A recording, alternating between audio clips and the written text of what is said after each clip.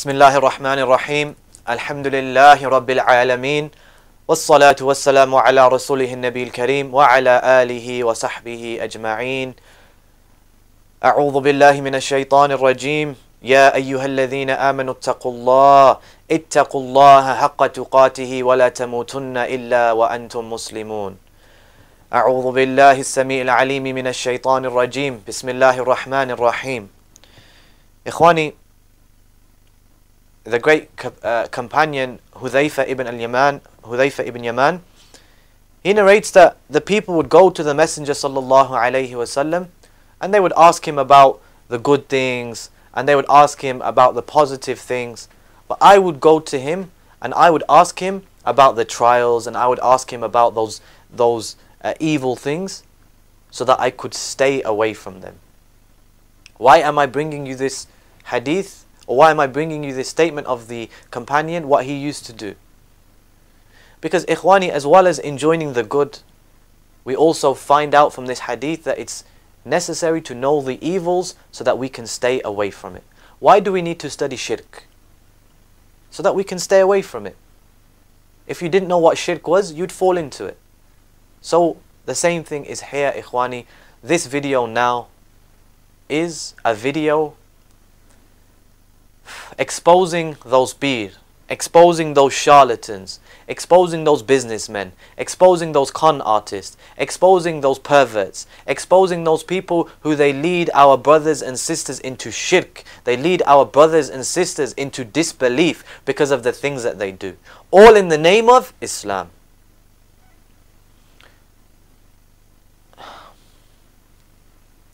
We're going to mention today, inshaAllah, how to spot one of these people.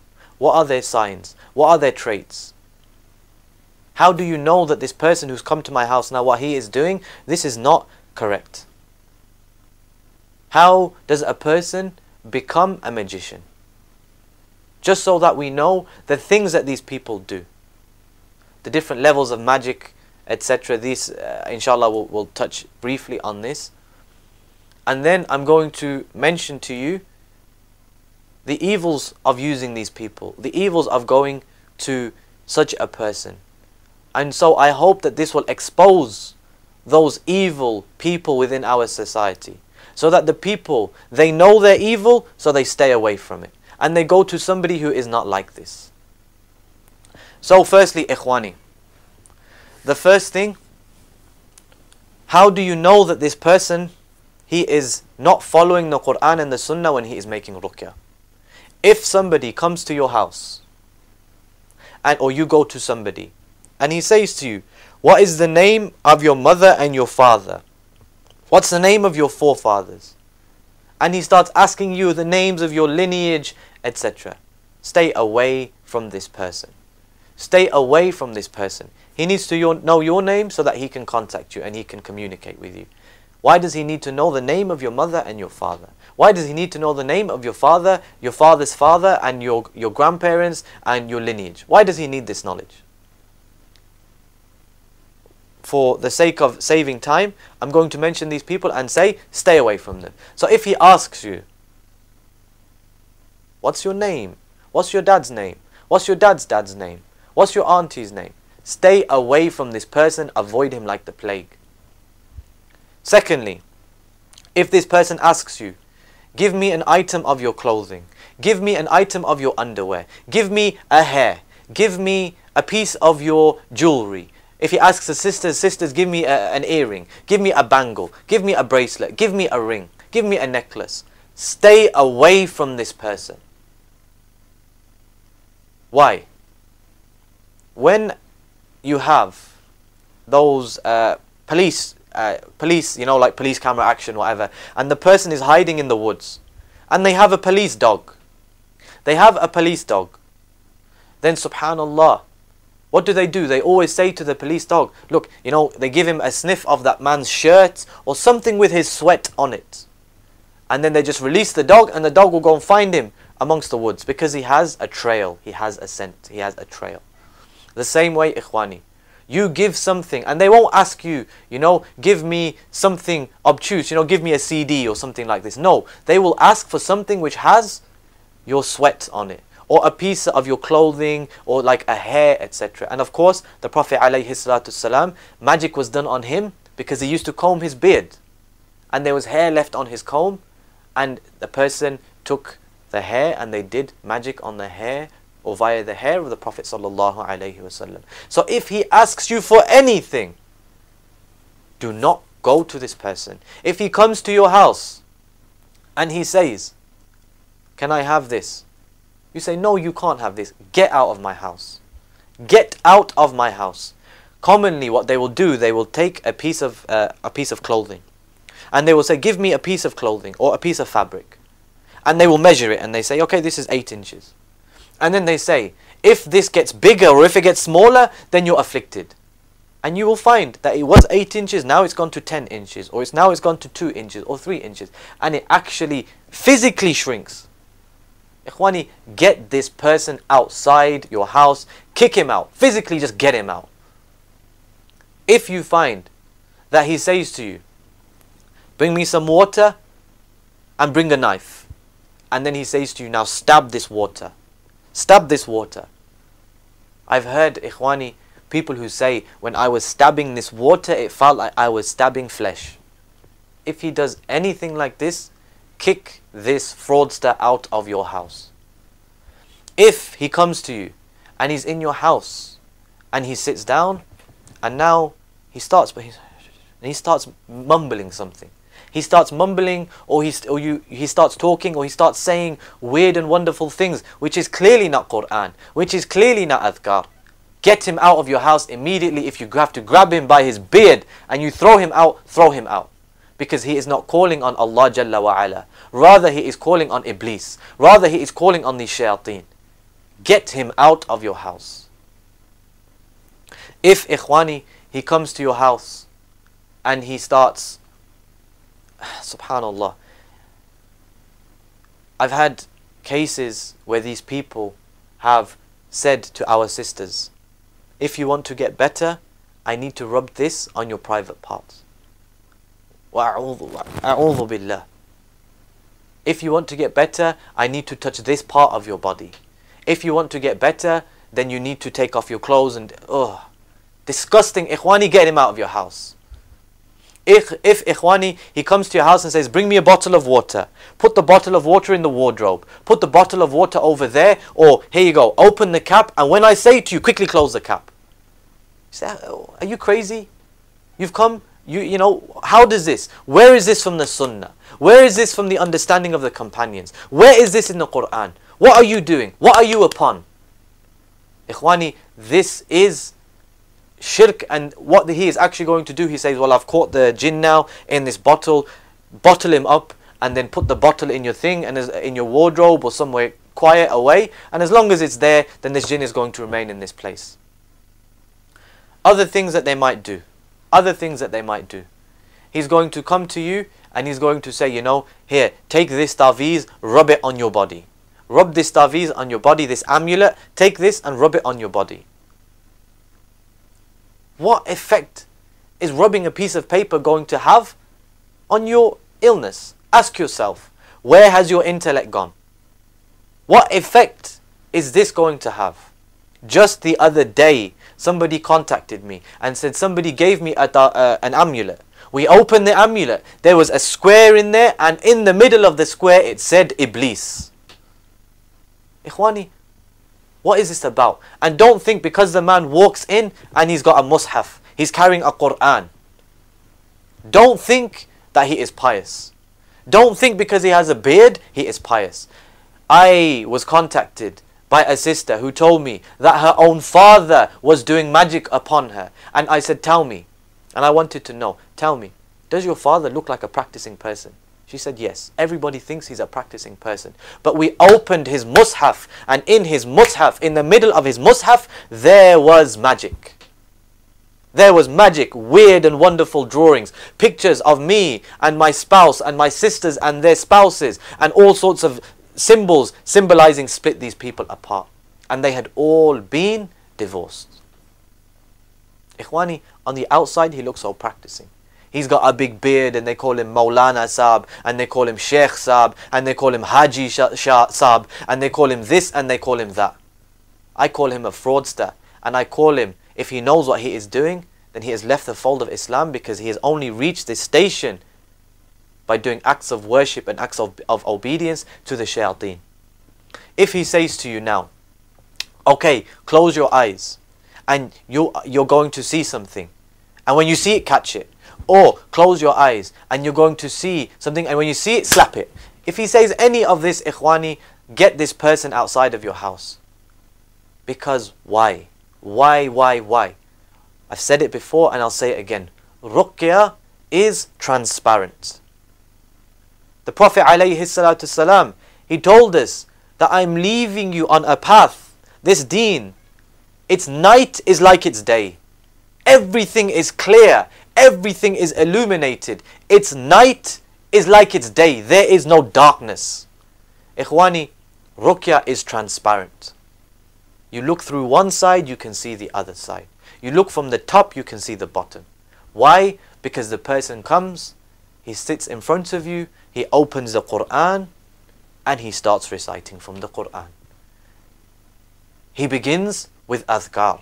He begins by praising Allah Jalla wa Ala, sending peace and blessings on the Messenger Sallallahu Alaihi Wasallam. And all of the adhkar are recognizable. He is mentioning the oneness of Allah. He is mentioning the greatness of Allah. There is nothing dodgy. He is not speaking in any other languages.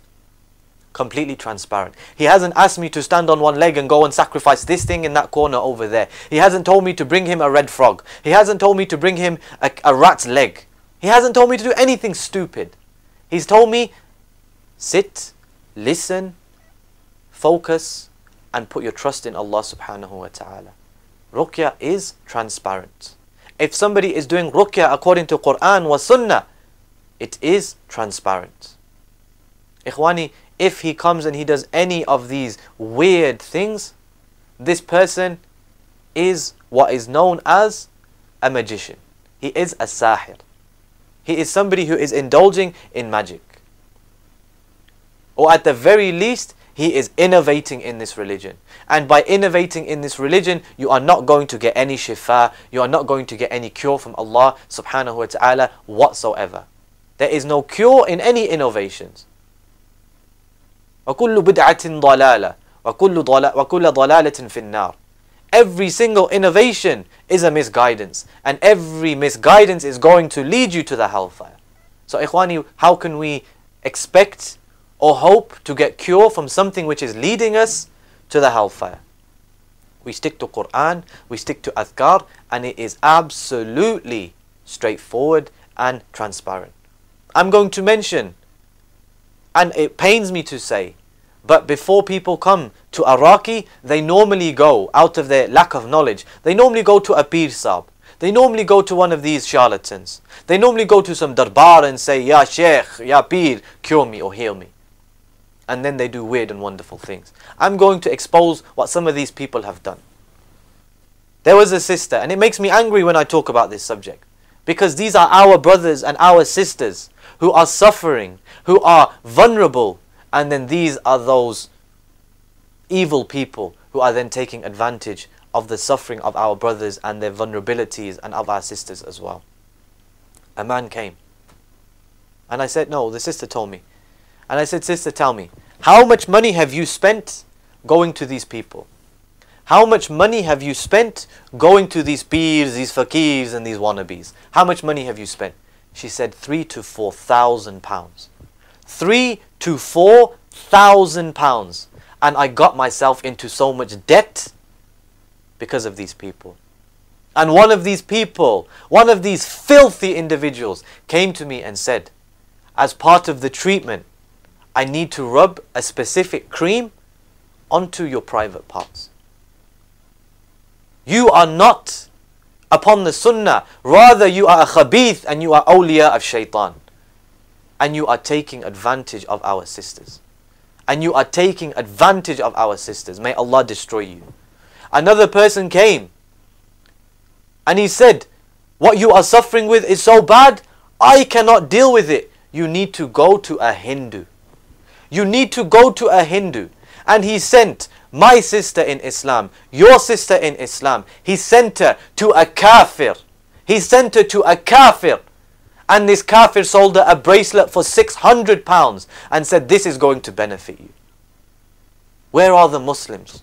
Where are the Muslims? Where are our men when these are our sisters and they are being violated in this way? Where are they? Another one comes and he starts reciting, or he starts doing his routine, and then he starts to flirt with the sister, and he starts to come onto the sister, and he starts to make a pass with the sister. Subhanallah. This is the reality of these people. This is their reality. Ikhwani, if they don't do any of this, then enough is that they come and they give you a taviz, they give you an amulet. And this is not from our religion. Ask, I don't care how many people will say, well, this scholar allowed it and that scholar allowed it. We do not follow the scholars without the proofs. قُلْ هَاتُوا بُرْهَانَكُمْ إِن كُنْتُمْ صَادِقِينَ. Say, bring your proofs and your evidences if you are truthful. Which one of the companions allowed Quran? Which one of the companions said, you know what, you can wear a taviz, you can wear an amulet? Which one of the companions allowed this? And what was his evidence? If you bring it, then bring your evidence and say, this is the evidence that he was basing his ijtihad upon. Ikhwani, enough is that if it is just Quran in this amulet, you could have gone on to Google, typed in Surah Fatiha, and you could have printed it off, you could have put it into an amulet, and you could have put it around your own neck. Instead, you paid £200 for this. Like a monthly subscription, he says, you know, give me £200, and then this one wears out, and then you go for the next one, and you know, subhanallah, there you go. He's got a lifetime subscription. Because now, you don't trust in Allah, you trust in this piece of paper. You trust in this black string which you wear around your neck or around your waist. Ikhwani, all of these things are impermissible. Wearing an amulet is not permissible. Putting something over your door, thinking that it's going to benefit you, is not permissible. And these people, this is what they will do. This is what they will do. I had a sister ring me, and she said to me, my brother is suffering. My brother is suffering with this, and I think it's this and this and this. I said, okay, alhamdulillah, we'll come down, no problem, inshallah. Then the sister said, Akhi, you know, something happened like 5 years ago, and I went to a pir, and I didn't know in those days. Something happened 5 years ago, and I was cured, you know, I got better.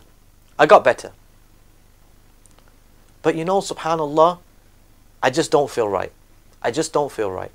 So I said to the sister, I said, sister, let me tell you something. When these evil people, when they commit their shirk, when they do their kufr, acts of kufr, and they do all of their magic and all of this rubbish, I said, this will not lead to a lasting cure. And a brother gave me a very good example which I'm going to give to you. If a dog is barking, and the dog is barking very, very loud, and you throw the dog some meat, is the dog going to stop barking? The answer is yes. The dog is going to stop barking. But then, when the dog has completed his meal, and he gets hungry again, he's going to bark louder. He's going to be more fierce and more ferocious than he was before, because he knows that if I do this, they are going to throw me my meat. The dog is the shayateen. They want you to commit acts of kufr, acts of shirk. How is it that when the Christians, they do their exorcisms, and the Buddhists and all of these people, kuffar, how is it that their exorcisms work? Because when they go there and they say, oh, Holy Father and Spirit and all of this rubbish, when they go there and they call upon others besides Allah Jalla wa Ala, then the shaitan is happy now. These people have committed shirk, khalas. I've got my meat, I've barked, I've got my meat, and I'm happy. And the same thing when this Pir Sahib comes to you. And nowadays, I warn you, because now they know, they're becoming advanced. The Pir know, we can't call ourselves Pir anymore because of the evil connotations attached with that. Because of the way that people have exposed Pir like us. So now they will say, I am a sheikh, I am an alim, I am this and I am that. Or they will say, you know, people call me Pir, but I'm not a Pir. So subhanallah, they are con artists, and they are deceiving you, and their deception is upon deception upon deception. So like I said, they will come and they will do these actions. And I was explaining to the sister. And then you throw them the meat, you throw the dog the meat. So he commits this act of shirk. He calls upon Iblis, or under his breath, or he calls upon the Prophet sallallahu alaihi wasallam and asks him for help. And then the shaitan leaves. And you think, wow, you know, I'm cured. I'm cured. Surely this is the correct path. I said, but sister, take it from me. It's going to come back to you, and it's going to come back worse, and it's going to come back stronger.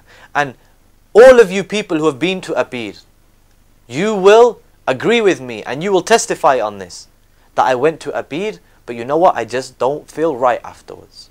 I don't feel right. I see things, or this or this or this or this. There's always a side effect. Negative side effects. Anything which is deviated is going to have its problems. So I said to the sister, sister, while I'm reciting on your brother, you come and you sit next to him. So the sister comes in and I start the recitation. 2 minutes in. 2 minutes in, the brother is absolutely fine. The sister is going wild. The sister is going wild. And she is having a huge reaction. So now my intention is, now my focus has come off the brother, and I'm thinking, subhanallah, we've got a big one on our hands. So I'm starting, and I've continued with the recitation. Now I'm just focusing on the sister and reciting. Eventually, ikhwani, it turns out that the jinn says, Sheikh Abdullah from Pakistan, he sent me. And I said, and you know, we really, with the recitation, the jinn was really suffering. And I said to him, he's a magician, isn't he? And he said, yeah, he's a magician, and he sent me. And I'm a Muslim, I didn't want to come, but he did this pact, and he made this evil pact, and he did this action and that action, and now I don't have a choice, and I'm actually bound to this person. And his name is Abdullah, and he's doing these acts of worship, and these acts of submission to the shayateen. Ikhwani, doesn't matter what his name is. His name can be Muhammad, but if he is doing these things, he is a kafir. Full stop. And I'm not saying everybody is a kafir, etc. But I'm saying those people who do these acts of submission and acts of obedience to the shayateen, they have left the fold of Islam. They are indulging in magic. Because Allah Jalla wa Ala mentions, فَيَتَعَلَّمُونَ النَّاسَ السِّحْرِ, and they taught the people magic. But then Allah says, وَمَا يُعَلِّمَانِ مِنْ أَحَدٍ حَتَّى يَقُولَا إِنَّمَا نَحْنُ فِتْنَةٌ فَلَا تَكْفُرْ. Allah subhanahu wa ta'ala mentions how magic was sent down as a trial, and the two angels of Babil, Harut and Marut, they began to teach the people the magic. But before they said anything of teaching them the magic, they said, إِنَّمَا نَحْنُ فِتْنَةٌ. Indeed, we are a fitna. So do not disbelieve by learning this magic. Ikhwani, having any portion of magic, any knowledge of magic whatsoever, this is an act of disbelief, and learning magic, you have left the fold of Islam. Allah says, وَلَبِئْسَ مَا شَرَوْا بِهِ أَنفُسَهُمْ لَوْ كَانُوا يَعْلَمُونَ. What an evil price they have sold themselves for, if only they knew. What an evil price they have sold themselves for, if only they knew. They have got a small gain in the dunya. And they do make a gain. One taviz, £200, £150, £100, and they give 20 out in a day. Cash money. Cash money. Subhanallah. And you see these bead and you think, Subhanallah, where did you get this money from? You're claiming from the government on one side, and on the other side you're driving a £50,000 car. You don't have a job. Subhanallah. So ikhwani, we notice from this that if you want a cure, and you want a lasting cure, the only way to do this is to go on the correct path of the Quran and of the Sunnah. This is extremely, extremely important. Extremely important. And these people, ikhwani, there's no love. I don't have any love for these people. Because you sit there and you might say, why is he so harsh? Why is he so harsh on these people? Ikhwani, if you had to deal with and you had to pick up the pieces after these people, then wallahi you would hate them just as much as I do. For the sake of Allah Jalla wa Ala, because of the disbelief that they commit, because of the shirk that they commit, because of leading people astray, charging them so much money. Ikhwani, we find pieces of paper, and on there are written the ayahs of the Quran. And the people say, look, it's just Quran on this paper. And I say, smell it, and it smells of urine. And the magician has urinated on this paper before he wrote the ayat of the Quran on this paper. So many different things. So many different things. Or he's calling, there is an ayah of the Quran, and then underneath that he's written and he's calling upon this jinn and that jinn, and he mentions them by name. But because we don't have the knowledge, we're not able to distinguish. And I ask you this, go away and ask yourself this. Why is it that when you go and you have a taviz, you know, they sew it shut and they wrap it in sellotape, and it's, subhanAllah, you think this is diamonds inside here, the way they have protected it. Because they don't want you to open it. They don't want you to open it. Because by opening it, you will destroy the magic. Because you see it and you say, this is kufr. And you destroy it. And this will remove the effects of that magic. So, ikhwani, I hope that we have just touched the surface. Wallahi, I've only just touched the surface on these people. And their deceit, and their lies, and their deception, and their kufr, and their shirk. We've only touched the surface. But like I said, if any person comes to your house and he does anything except for recite Quran, except for read the adhkar from the sunnah, except for ask you about your daily lifestyle, how is your life, because maybe the Raqi is trying to, you know, ascertain, maybe it's a mental issue, maybe there's other factors at play here. You know, this is okay if they ask you about your life, but the second he asks you to give him something, the second that he starts asking the names of your fathers and your forefathers, the second that he starts doing weird and wonderful things, telling you to look up at the light and you're going to see this and you're going to see that. Get this person out of your house. Call somebody who is upon the Quran and the Sunnah, because this is the only lasting cure. And if you are, you know, you feel better because of what he's doing, know that at some stage in your life, it's going to come back and it's going to bite you, and it's going to bite you harder and more viciously than it was previously. Just like with the example of the dog. Okay, I want to mention now, ikhwani, just quickly about a couple of cases which I was dealing with. A brother requested that we mention about psychological illnesses and ruqya. What's the link? This is a big topic, but inshallah we're going to keep it very, very brief. If you speak to a brother who has knowledge of ruqya and he's also in the psychiatric field, he will tell you, and he works with, you know, people who have mental issues, and he works in the mental home, he will tell you, if this brother has knowledge of ruqya as well and knowledge of the deen, he will tell you, you know what, 80% or 70% of these people in this place, there's nothing wrong with them except that there's jinn possession or magic done on these people. I personally feel that a lot of Raqis nowadays, they are too quick to jump on the bandwagon of this is a psychological illness. And I ask those brothers, Akhi, if it's a psychological illness, are you saying that Quran will not benefit this person? Are you limiting the shifa or the benefits of the Quran simply to jinn, magic, sihr? This is not the approach that me personally, I'm not saying this is a correct approach, but me personally, this is not the approach that I take. Because, subhanallah, you will find, and you find that yes, some people are just, they are just attention seekers. And they want attention, so they put on, I'm suffering for this and I'm suffering with this. And again, like I mentioned in the previous video, they've self-diagnosed themselves with magic or jinn. There's no magic or no jinn. But because of that, psychologically now, they have given themselves this problem. But subhanallah, there are valid cases where a person is afflicted with all of these things, and then they come to you and you recite on them, and you don't have, or they don't get a reaction. How do you know that the jinn hasn't left before he came to you?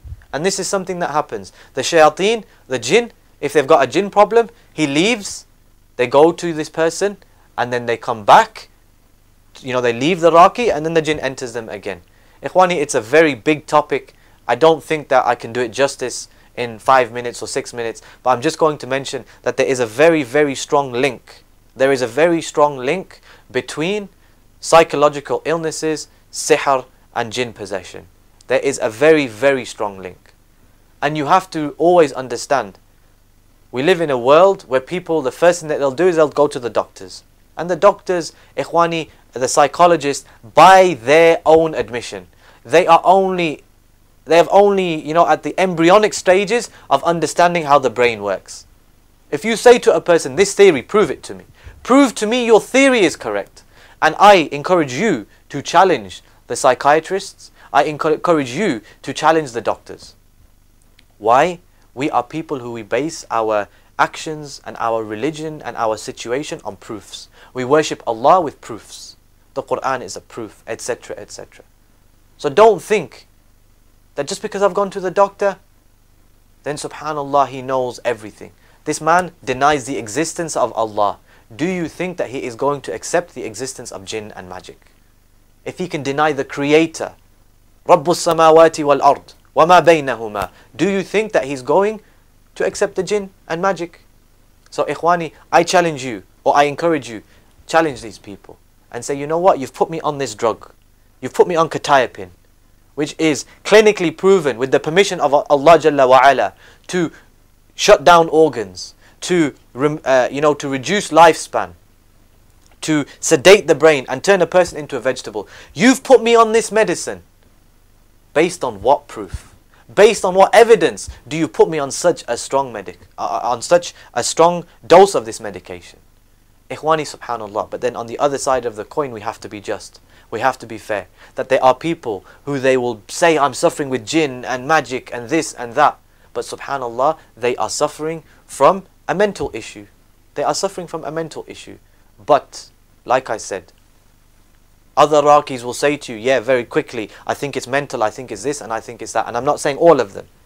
But I think the safer option is to say, look, regardless of what you are suffering from, the Quran is a shifa. So I hope that this lecture has been a benefit, inshaAllah. A, in exposing those people. B, in giving you some things to look out for. Some things to look out for. You know, this person comes and he just doesn't look right, or he's carrying this, or he's doing this, or he's doing this, or he's doing this. He's doing this, he's doing that. Get these people out of your house. So inshallah, we'll be more vigilant against these con artists. We'll be more vigilant against these magicians, because this is what they are in reality. At some degree or another degree, they are magicians. We've also inshallah exposed the fact that we don't need taweez and this and that. Use your intellect. Use your intellect. If you go to a doctor and he gives you a prescription and you put the prescription in your top pocket, is that going to benefit you? No. You need to use the prescription the way the doctor has prescribed. And for Allah is the highest example. The Quran is this medicine. But if you put it on your top pocket, or you hang it around your neck, or you hang it around on your wall, is it going to benefit you? The answer is no. Did the Prophet ﷺ use it this way? The answer is no. Did his companions use it this way? The answer is no. Then the question that I pose to you, why are you using it in this way? If they didn't do it, why are you using it this way?